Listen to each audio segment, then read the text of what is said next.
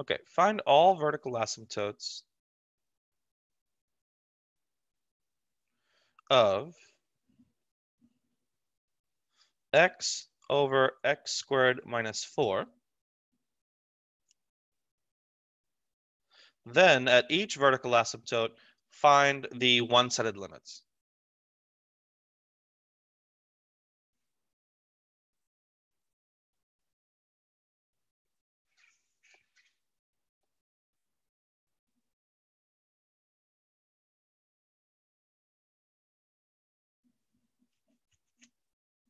Okay.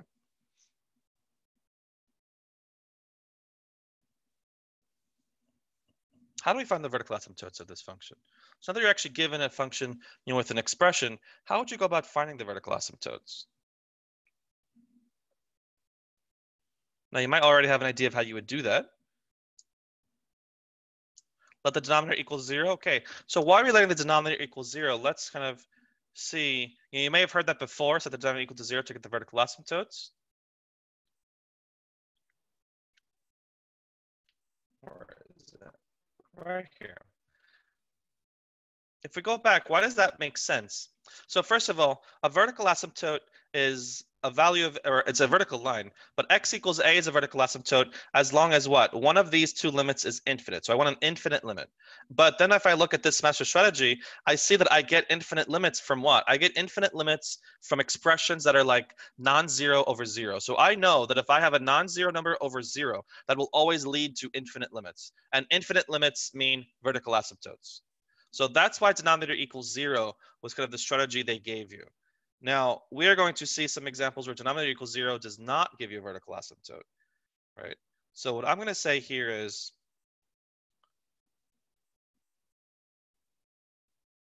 I'm going to say to find candidate vertical asymptotes. I don't know that they're vertical asymptotes quite just yet.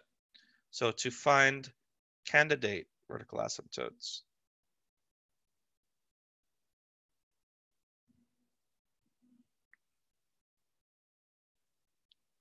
Set denominator to 0. Okay, so then we get obviously 2 candidates, right? Plus 2 and minus 2.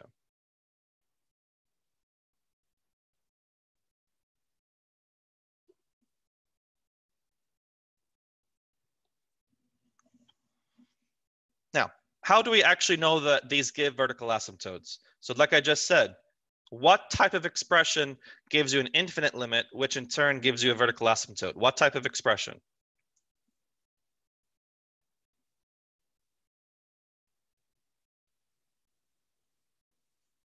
Non-zero number over 0. Good. So if I were to plug in x equals -2 and 2 back into the original function, if I get non-zero over 0, that's good. That means the one-sided limits are infinite.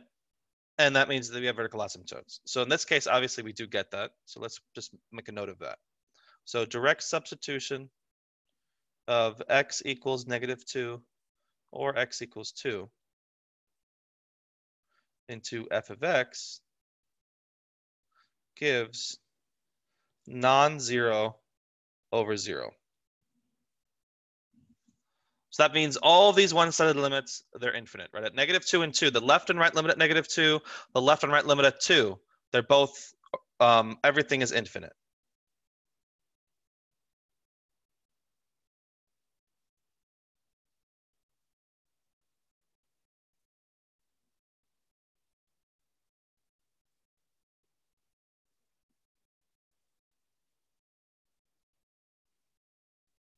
Okay, good. So we have 2 vertical asymptotes. And notice that I'm saying that x equals 2 and x equals -2 are vertical asymptotes. Vertical asymptotes are lines. So when you identify them, you should identify them by equations, right? The equation of a vertical line is always of the form x equals something.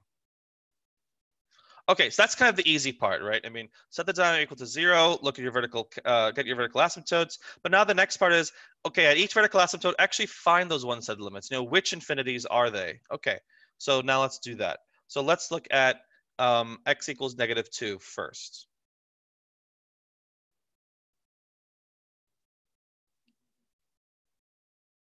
So the idea here is I want the left limit and the right limit.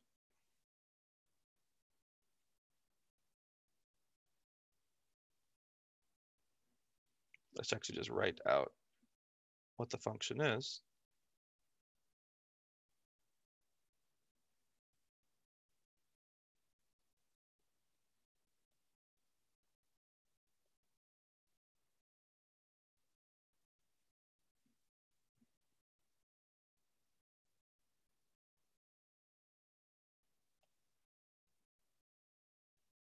Okay.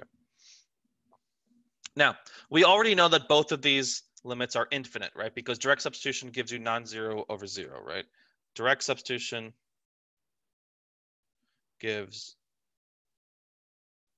non-zero over zero.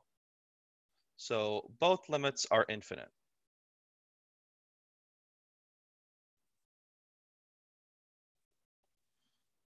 I might need to put that down here.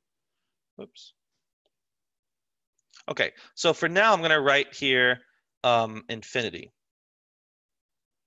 Now, it could be plus, it could be minus. I don't know what type of infinity it is yet. So all we have to do, once you know it's infinite, all you have to do is figure out, is it positive or is it negative? So I'm going to put this symbol here. So this is a division bar. This is a fraction bar. It's not a minus sign. It's actually just a fraction bar. So let's do a sign analysis of numerator and denominator. So the numerator is going to be kind of the easy part. Notice if I look at the numerator, if I plug in x equals -2, it doesn't matter which limit I'm looking at. If I plug in x equals -2, the numerator is just -2, right? And that's a negative number in both cases.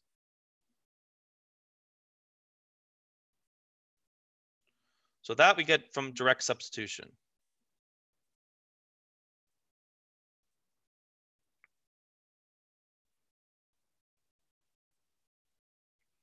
The numerator is always the easy part, because if it really is non-zero, it's just, that's it, that's the number. Okay, the denominator is always the little bit tricky. Why is the denominator tricky? Because if the denominator is really giving you zero, is zero a positive number? No. Is zero a negative number? No. So there's some ambiguity, and that's where it really depends on whether you're coming from the left or the right.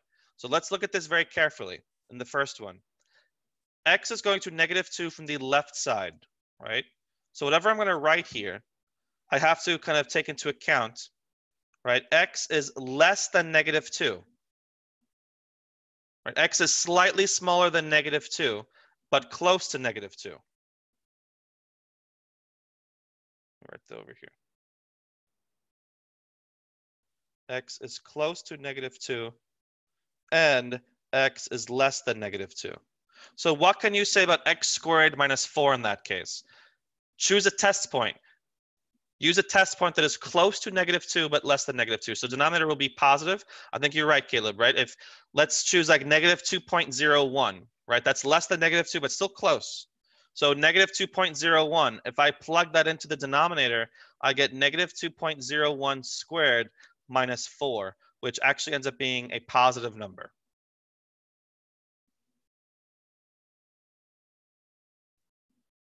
So I'm going to write here 0 positive.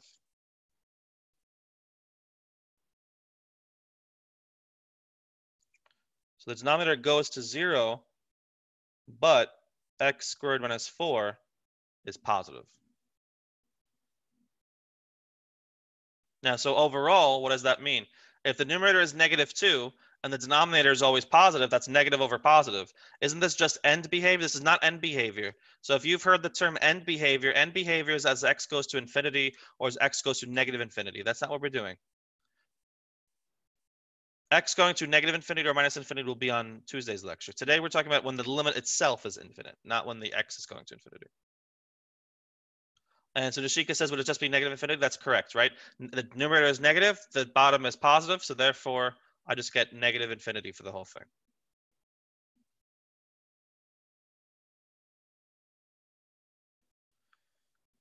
Now, obviously, for the right side, we have something very, very similar, right? Let me just put a little bit of space here.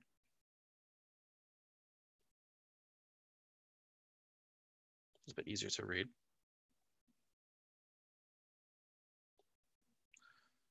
So now similarly, if I'm approaching -2 from the right side, so what can I say? X is close to now +2. Sorry, +2. X is still close to -2, but now it's bigger than -2, right? Because it's approaching from the right side. So think about x squared minus 4.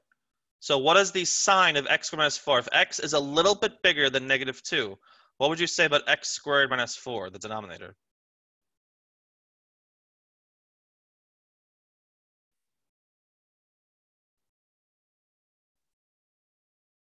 Positive, right? Because I can think of, is it positive? Wait a second. What's a good test point?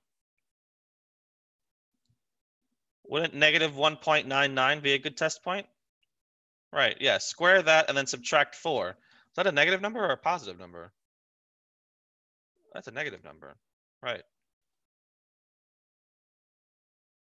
So I'm going to write here, the denominator goes to 0, but it stays negative.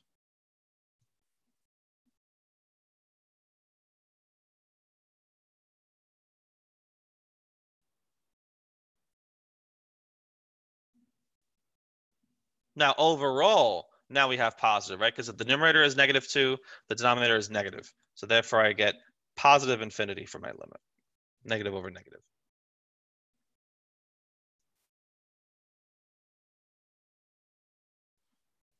Okay, so I'll leave the rest up to you. So x equals 2, then you also have to do, and I'll just kind of leave that up to you.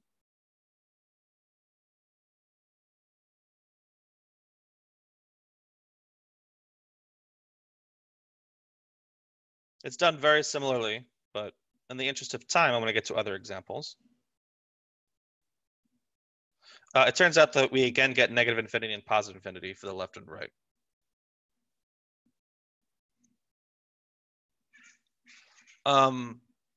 Don't think that the infinities are always going to be opposite. They don't have to be opposite. Right? Remember, always think about that very first example we did with the graph. You really can get anything you want, right? I mean, you can get different infinities onto the two sides. You get the same infinity on both sides, right? So don't always think that you're going to get always opposite infinities.